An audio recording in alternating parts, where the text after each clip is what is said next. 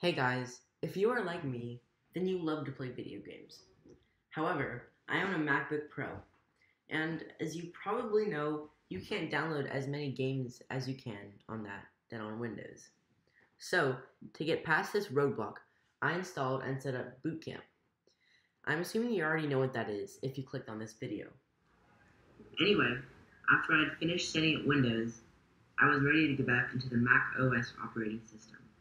I looked up how to do this, and the tutorial said that I go to this bottom arrow, the bottom right, click it, and then click this little icon labeled Bootcamp, and then select Restart macOS. So I clicked it, said OK, and then I was repeatedly getting this error, could not locate the macOS Boot Volume.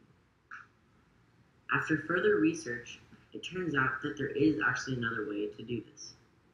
So if you go into the bottom left, see this window icon, you're going to want to click that, and then click this power button, and then it gives you these four options, and you're going to want to say restart. But while you click restart, you want to also be holding down the option key on your keyboard, and you want to make sure you're holding it down until you pop up a screen that looks something like this. After you come up to this screen, you're going to want to click the Macintosh and click enter, and then you will be successfully loaded into the macOS partition.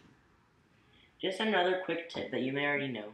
If you go into the top left, this little Apple icon, and you click restart, you actually have the option to either reopen Windows when logging back in or not to.